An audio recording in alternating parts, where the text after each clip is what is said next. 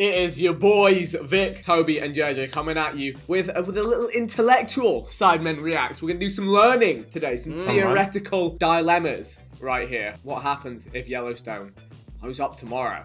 Super volcano vibes. I was about to say, it's a volcano. Yeah, I'm sure they'll take us through it in the video. Maybe this Let's is just get straight into it. Yeah, this is going to be some Carpe Diem kind of vibes, you know? Live your life to the best.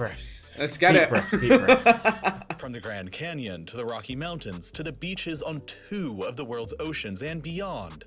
The list just goes USA on do and have it on. good, you know. There's so many beautiful parts of the So United big, States so that the much. country established its own National Park Service back in 1916 in an effort to help maintain and protect them. And in total, the service is now in charge of 63 of these protected areas, and when combined together, they cover an area of 85 million square kilometers, That is which crazy. is roughly the same size as the entire country of Germany. One of the most famous of these U.S. national parks is Yellowstone. I really want to go to Yellowstone. It's located in the northwestern corner of the state Will of you after this Wyoming, video? with some overlap into Montana and Maybe not. Idaho, and Wait, you want to go to Yellowstone? Really pretty, you'll see. It's like national It's meant to be park. really beautiful, yeah. Hiking. I can go on a hike. Hiking Harry will be Yellowstone. happy. Idaho, and it covers roughly 9,000 square kilometers of land. Yellowstone is well known for its abundance of wildlife and its many geothermal features. Particularly Old Faithful, a geyser that regularly blasts water 50 full meters into the air That approximately is every 90 insane. minutes. Over In 4 90 million minutes, people visit the park to take in all of these sights every year. But Yellowstone is harboring a dangerous secret. It's located just atop a slowly ticking time bomb. The largest supervolcano, not only on the North American continent, but also anywhere on the planet right now. And it has a bit of a troubled past.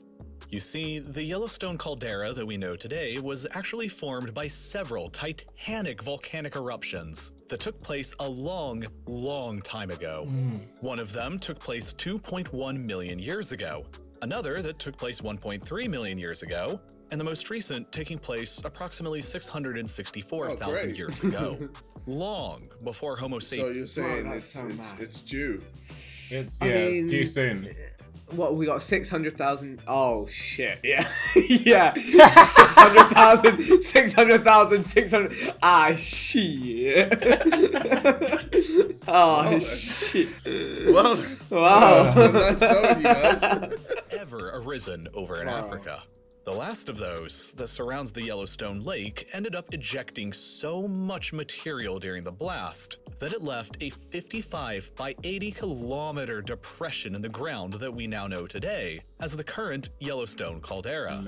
And each of these 3 colossal events is what is known geologically as a super eruption, meaning that on the Volcano Explosivity Index, they would all be listed as a magnitude 8 or higher, and at a minimum, at least 1,000 cubic kilometers of material was ejected during the most recent blast. Which is, well, insane to comprehend, because that would basically be enough volcanic ash, lava, and other material to bury the entire state of Texas 1.5 meters deep. If we look at the geological history of Earth, we know that on average, the planet suffers from one of these supervolcanic blasts roughly once every 100,000 years. The most recent such occurrence was the New Zealand Lake Taupo volcano, which blew up approximately 26,500 years ago. But by looking at the history of the Yellowstone eruptions specifically, a disturbing pattern begins to look like it's emerging. The second most recent explosion took place about 800,000 years after the third most recent, while the most recent one happened about 636,000 years after that one. And as mentioned previously, this most recent event happened 664,000 years ago, which is 28,000 years longer than the time between these 2 most recent explosions. This is one of the biggest reasons why Yellowstone in particular often receives so much attention in the global press.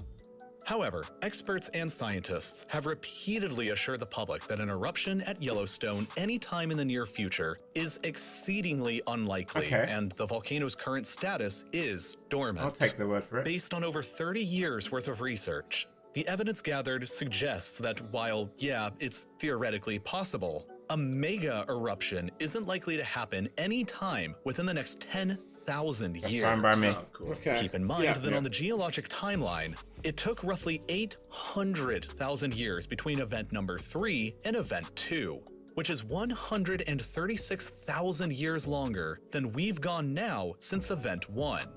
But that's not really any fun. If Yellowstone defied all of the odds and blew up today anyway, how bad would it actually be? This is Why do you wanna fun. think about that? This is fun. It's not just fun idea if of it fun. doesn't Yeah. blow up. Okay.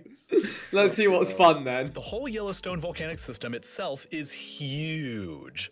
Like, it's way bigger than you probably think it is. For example, the magma chamber that lies underneath the national park today is estimated to be a single connected chamber that is 60 kilometers long, 29 kilometers wide, and 8 kilometers deep, and holds an absolutely absurd amount of molten lava. This chamber is fed by a gigantic plume of molten rock that wells up from hundreds of miles beneath the Earth's surface. And fascinatingly, as this magma rises up into the chamber and cools, the ground above will periodically rise and fall. And because of this, the elevation of ground within the Yellowstone Park will fluctuate up or down by a few inches a year. Mad. Now, before any massive eruption would take place, it would very likely be preceded by a huge amount of seismic activity. Basically a warning sign that something really bad was about to happen. Many That's like seismologists evacuate, like, estimate half that there of could be America. substantial Like, what the fuck? earthquakes preceding any blast at Yellowstone that would last for weeks or even months beforehand as rock below gets broken up by magma as it surges further and further up towards the surface.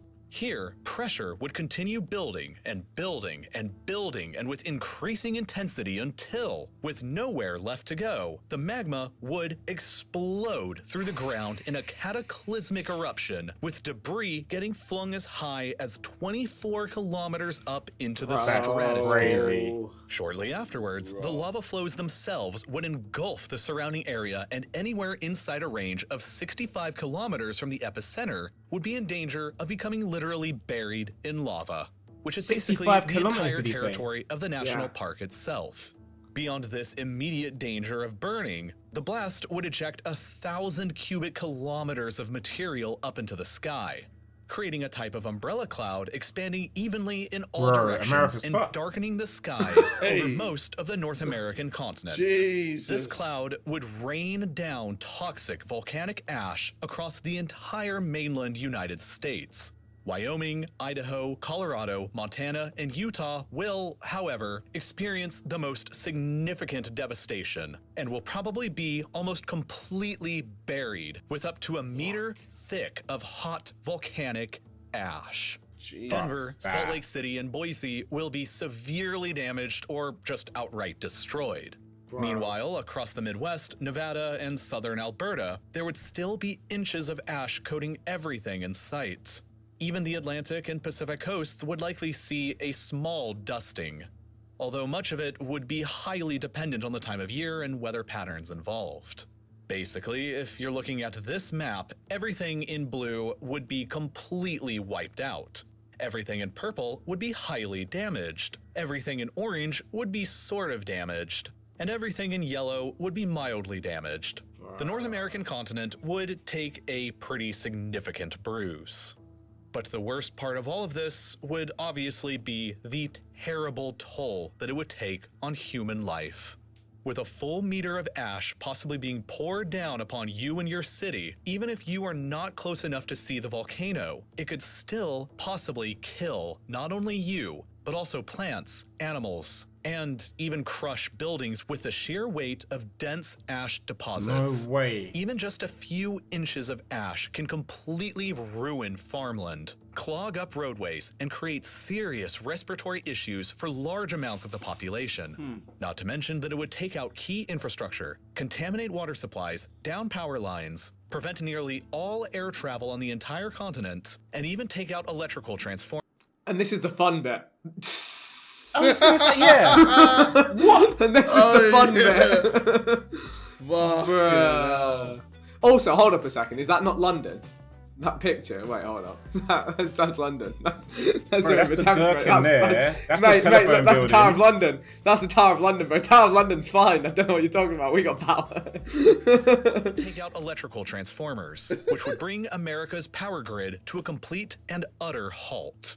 What could be even worse is that the ash would likely wipe out the entire Midwest's crop of corn and soybeans, and could even poison the farmland for an entire generation. This would make food production within the United States severely crippled, and America would likely have to rely on food imports from other continents in order to survive. The knock-on effects But are beyond actually the insane. absolute chaos going on across North America, a volcanic eruption this big would also have a major impact on the global climate and affect everybody who lives on this planet in some way. Man. You see, volcanoes can emit sulfur aerosols that are capable of reflecting sunlight back away from the Earth, which causes the climate to cool down. Could be a good For thing. example, most recently, Right, when we'll Mount call it. Pinatubo Let's go. erupted in the Philippines in 1991, it's estimated that it cooled the Silver planet lining? by an entire 1 degree for at least a few years. And that's not to mention the Great Tambora eruption, which occurred in Indonesia in 1815. That eruption, which was rated as a Category 7 on the Explosivity Index, is believed to have cooled the planet enough to damage crops around the world, potentially even causing several severe famines in certain areas. not so good. There was even snowfall during the month of June in the eastern half of the United States that year, as it became known as the year without a summer. Wow. These eruptions, however, were relatively tiny events when compared to what a supervolcanic Yellowstone eruption might look like.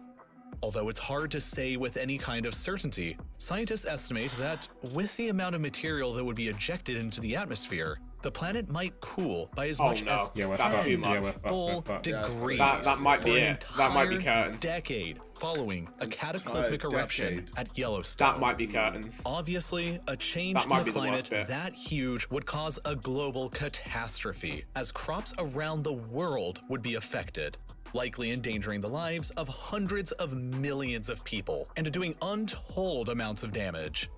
FEMA, the U.S. Federal Emergency Management Agency, even published a rough estimate on what it thought the total damage cost to the United States would be in the event that Yellowstone ever actually blew. In that report, they estimated that it would They're not cause enough- roughly more debt $3 than that already. trillion Yeah. in damages, or almost 14% of the entire. Yeah, I swear, Bezos will be able to sort that. Trillion. No. Does he have a trillion? No. No, no. Oh shit. Yeah, sorry, my bad. Well, He got a no. 20th. He got sorry. He's got a fifth of a trillion. But it's more than likely not gonna actually happen during any of our lifetimes Right. unless one of you becomes immortal. Because if you look at the frequency of the last 3 big eruptions, the odds of one happening in any given year are roughly 0.0001%. Still don't like those odds. Which is actually lower than the odds of civilization getting wiped out by an asteroid. So I don't this like those isn't odds really a either. problem that you have to worry too much about right now. Alright, yo, Oh, is my that guy, Elon Musk, yo, SpaceX come through, bro. We're gonna need some people on Mars now. Yeah. Oh my. Just in case. Just in case. Just in case. Well, there you have it. Everything's in a very fragile balance, so we should appreciate it. I'm that shook. is I'm not gonna lie, I'm shook. I guess that's it. That's it for the day.